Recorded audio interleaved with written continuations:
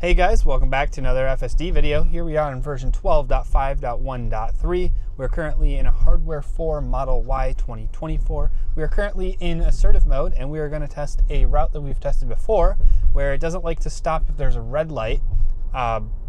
This has been tested, I believe, once where it just kind of didn't stop the line or something. It's an edge case scenario where it's not super clear on where you're supposed to stop. There's two sets of lights and it should be stopping at the first set of lights, but it seemed like it wanted to stop at the second set, but it did seem like it was going to stop at the first set for half a second, but then did continue through, and we did have to disengage FSD and manually take over. Hopefully we will see an improvement on this either today or in the future. It could have been just a weird scenario where the car was just not thinking straight, but hopefully we will see a different result today and it will actually perform better and we won't have to do any disengagements. Hoping for a zero disengagement drive, zero intervention drive like we've been having in previous trips and on previous builds. FSD 12.5.1.3 has been treating me half decently. I do think it might be a slight regression since 12.5.1.1, I think we skipped over 12.5.1.1.2. We are handling these stops perfectly fine. We handled that unprotected left perfectly fine. No complaints whatsoever there. Super smooth, like always. FSD doing its thing. Now we got another right here. We're gonna stop, do our full complete stop, and just move on through like we've been doing for the previous ones. Ooh, slight hesitation there. I don't know what's going on here. Did not have to hit the accelerator. It just moved on through, but it was being extra cautious on that turn, which it was not being extra cautious, I believe, on the previous attempt through this for this drive. So here we are doing that slowdown again, which it did do before. Not sure if where that speed limit sign was, because I do not see it, but it did do this before, so it must be seeing something or doing something to change the speed accordingly. I don't know if it's supposed to there, but I would say not so much, because it does automatically go back up to 35 or 30 up here, and I think it was 30 or 35 previously, and I didn't see any school zone or anything signifying a speed change. So I think we're going to see the sign possibly right up here, maybe not. So I think on this light we're making a left. So speed limit says 15 over there, so maybe we are supposed to be going 25 here. We got an unprotected left and we should just proceed on through. Perfect. We did get a yellow and we just kept going. So here's the light that we had issues with. It's currently a green, so we should... Okay, perfect. It's going to turn into a red light. Right now it's turning on yellow. Now it's red. And we should be slowing down because we are going to be stopping. It sees the light up here. And there's the stop line right there. And... Nope. Not stopping at the line again. So I'm going to reverse here. You can see the line's right here. So it does see the line. Interesting enough, but and then throw on FSD again. What does this say? We are turning though, so I'll turn that back on. Oh, we turned it off. Shoo. There, now I turned it back on. I didn't do that. So still not wanting to stop. I don't know what's up with that. I don't know if it's trying to stop under the light or if it thinks it doesn't need to act on that light. But we did have to disengage there, sadly, and we did have to reverse. I don't know what's up with that light. It's weird. But there is a stop line, so it should understand that. Let's see what we do on this light. We didn't have issues with this before. There is no line, surprisingly, and we do stop. And we give plenty of distance for this light, so... Super weird case. I don't know if it's thinking that light is for controlling for something else other than our lane, but it is definitely for us controlling our lane, and we do not stop.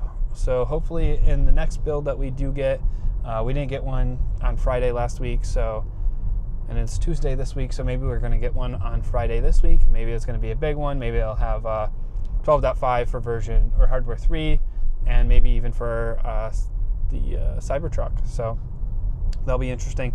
There is another turn up here that we also intervened for, maybe even disengaged. I can't remember. I'll link that up here. But I think it would have handled it fine, but I didn't want to be in the middle of the intersection, so I continued forward. It did have a harsh brake because there was a car that was actually coming in and then going to turn, which was out of frame, but it never got in a situation where I felt uncomfortable. Well, I did feel uncomfortable, but I never thought that we were going to get hurt or anything, or someone was going to slam into us. I think it honestly made the right choice because that car didn't look like it was going to turn, and it looked like it was just going to go 1,000,000 miles per hour straight through into our lane that we were turning into. So realistically, I think it made the right choice, but I wish that it started moving forward once that car did stop. Now, here's another weird thing where we're sticking in this lane. Talk about it. Car understands that. Not really, but it feels like it sometimes. Moves over to this lane because it knows that we're going to have to turn up here. And then we got cars that are passing us. I don't know if it doesn't like to be in this lane because normally it will stick to the right lane, but not on this road. And I'm wondering if that is because these lanes are really narrow. Like, they're so tiny. No, I don't know. I don't think this was the light. Maybe it was. Actually, yeah, this was the light. So we had to stop here, and then we were proceeding on the red, and then there was a car that scared us. But here we are just handling it perfectly fine. Plenty of room from the curb. I like how FSD makes sure that we don't hit the curb. At least that's what it feels like when it does a little movement with the wheel. Doesn't feel uncomfortable. Feels perfectly fine. Feels more comfortable, I would say, because I know that I'm getting away from that curb. So pretty good so far, other than that light still causing us issues.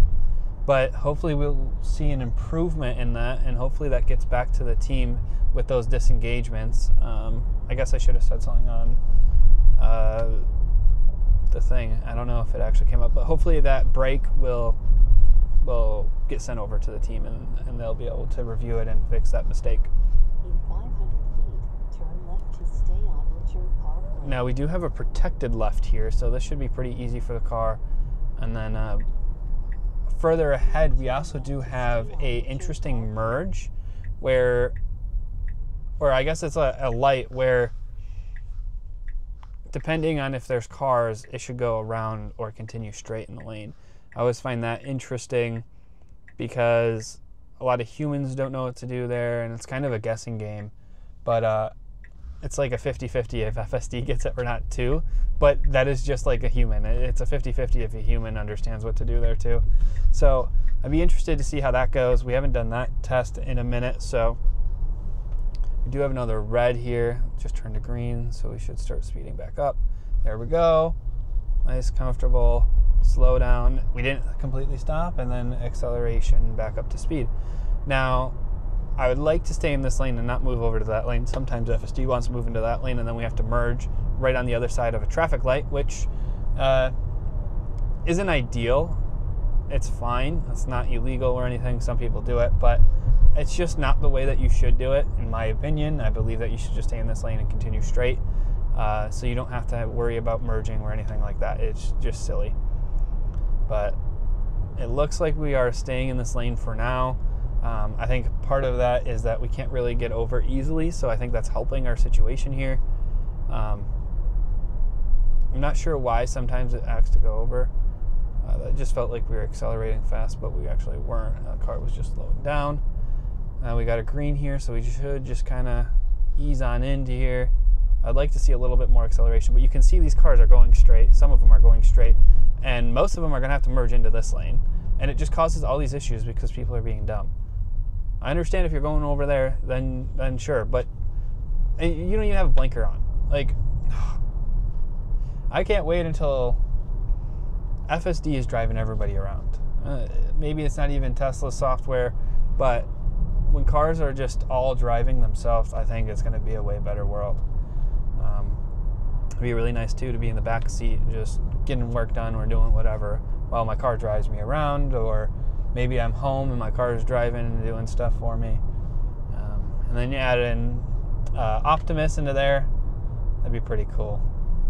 But as of right now, we still got a supervised vehicle. So maybe one day, but not today. So this is the light that we are approaching. I don't know why we're stopping right now. Okay, this guy's taking a real slow turn. Probably braked, slowed down a little too much. But okay, so here we go with this light. It is turning red right now. And since this guy doesn't have his blinker on, even though that doesn't really mean anything, I would stay over here because it doesn't look like anyone's turning. Though you can see the guy behind me isn't really sure what to do either. And now, see, this guy is going straight, so then that guy has to merge over.